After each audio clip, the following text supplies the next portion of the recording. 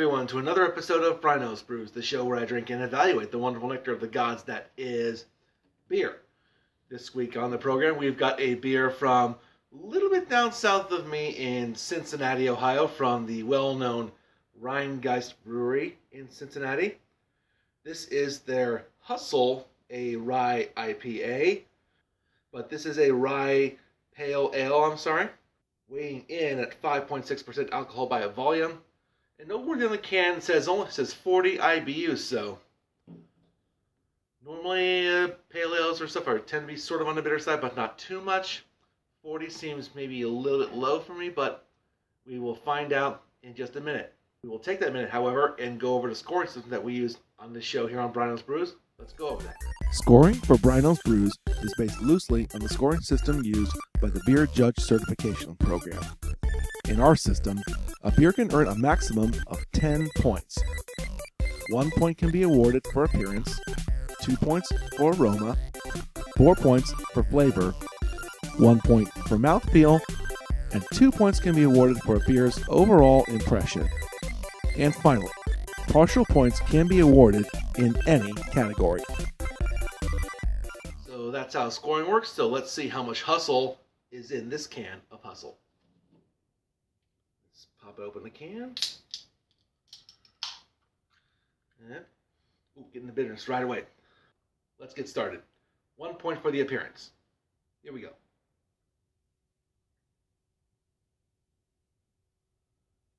Oh, goodness me.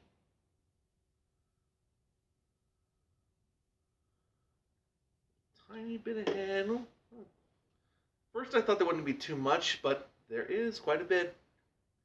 Hold it up to the light. Very, very see-through, but a very, very nice color too. No haze to speak of whatsoever. Well, at first glance I do not see anything wrong with this. Looks like a proper pale ale to me. So for the appearance, this gets the full point. 2 points for the aroma. As I mentioned, when I first opened the can, I got a big rush of hoppiness that is typical of a pale ale. Let's see what more we can get from Hustle here. 2 points for aroma. Here we go.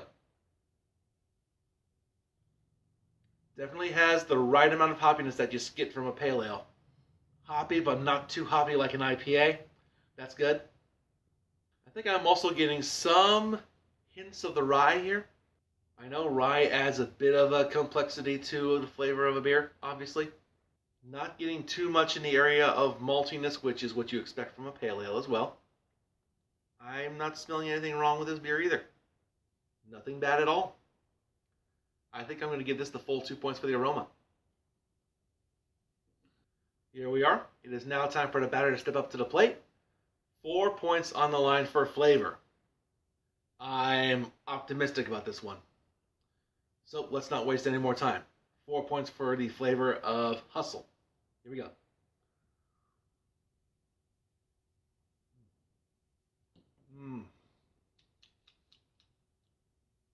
First things first, there's nothing bad about the taste of this beer. It's definitely not malty at all. Very, very low in the malt, which again is to be expected. And there's definitely some hop presence in there. It's not thick and in your face like an IPA, but it's just enough to let you know that it's there. I'm getting a little bit of the rye flavor too. Tiny bit of it. This definitely is the kind of beer that would hit the spot on a spring afternoon, such as today. I'm digging this. I am really, really digging this Hustle here. I think maybe the hoppiness could be just a teensy bit higher to maybe give it some more flavor, something that I can really not sink my teeth into, but sink my teeth into. I think it needs a little extra something here to sort of make it more complete, if you will. It's a very refreshing beer. I will definitely give you that. It doesn't deserve a 4, but it definitely deserves a 3.75. It's a very high score, and I believe it's well deserved. It's now time to judge the mouthfeel. Everything that's pleasant to the tongue. 1 point is on the line here. Let's figure it out. Carbonation, I think, is just perfect. Not too much, and it's not too little. That was my concern when I was opening the can up and pouring it in. But it feels fine. It's the carbonation. Not too much, not too little. It feels very, very clean for a pale ale. But then again, good pale ales tend to be on the clean side. A little light. Clean, light, and a good amount of bitterness. I don't think you can go wrong with this. With that in mind, I cannot help but not give it the full point for the mouthfeel. Finally, for the overall impression, I'm very, very impressed with this beer. I really am. There's almost nothing wrong with it at all, except I just think there should be a little bit more to the flavor. It's missing a little something, maybe too much, maybe there needs to be more rye in there. Maybe a little something else just to make it a little more complex. But as a textbook pale ale, it absolutely delivers on all accounts. That's all I can really say. This beer is just a perfect spring, maybe summer beer too. Overall, though, I don't want to give it a 2. It deserves something very, very close to a 2. I'm going to give this, for the overall impression, a 1.8. I have done the math, and if my numbers are correct, then Hustle from Rhinegeist in Cincinnati gets 9.55 points out of a possible 10 here on Bryno's Brews. Once again, it's at the top echelon of beers here on this show, and deservedly so.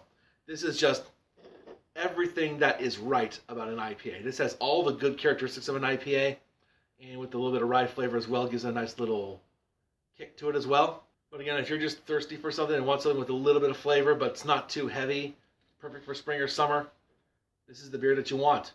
So if you like pale ales, you can never go wrong with this, with Hustle. This is easily the kind of beer where, if you're not careful, you could drink maybe 3 or 4 of these pretty easily. It's very, very light, very clean, very crisp, and just got the right amount of bitterness and flavor to it where, again, if you're not careful, you can drink too much of this.